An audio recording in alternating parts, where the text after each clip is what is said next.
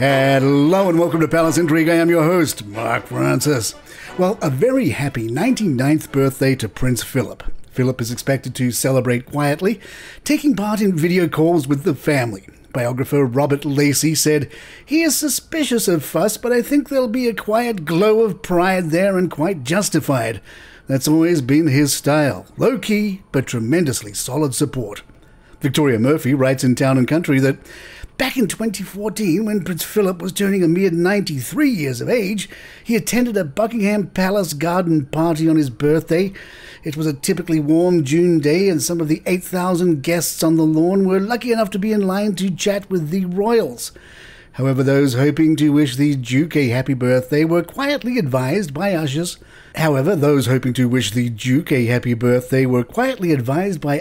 not to mention it.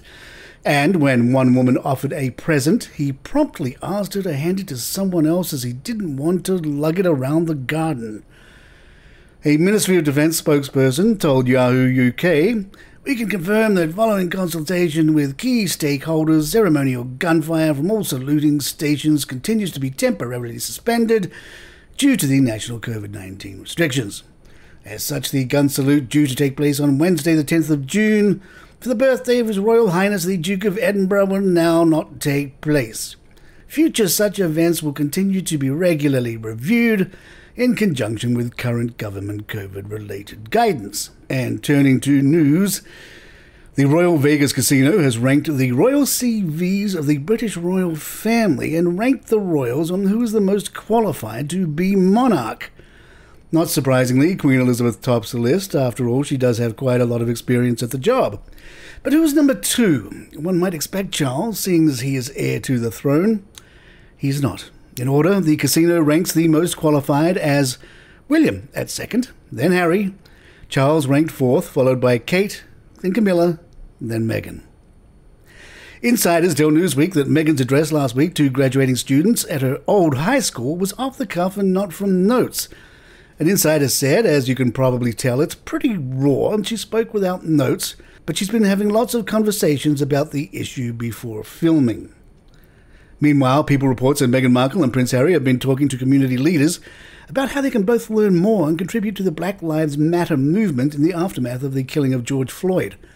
They are holding calls with community leaders and organizations, but are doing that privately as they continue to see how they can play a role.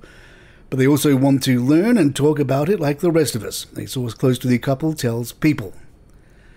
And Prince William has been secretly manning a helpline for people in crisis, per the Mirror. The Duke of Cambridge has joined more than 2,000 volunteers who have trained to help people using the UK's first round-the-clock text messaging service, Shout 85258. William himself revealed the secret, saying, "I'm going to share a little secret with you guys, but I'm actually on the platform volunteering." Kate has also taken part in check-in and chat calls with those self-isolating. The Mirror reports they spoke to Conscious Youth, an organisation that works with young people from mainly black and other ethnic minority backgrounds in Huddersfield, Dewsbury and other parts of Kirklees in West Yorkshire. And from multiple sources, US prosecutors made a formal request to speak with Prince Andrew as part of their investigation into Jeffrey Epstein. A statement from his lawyers, Blackford's LLP, said, "The Duke of York has, on at least 3 occasions this year, offered his assistance as a witness to the Department of Justice." I'm Mark Francis. My thanks to John McDermott. This is Palace Intrigue again. Good times.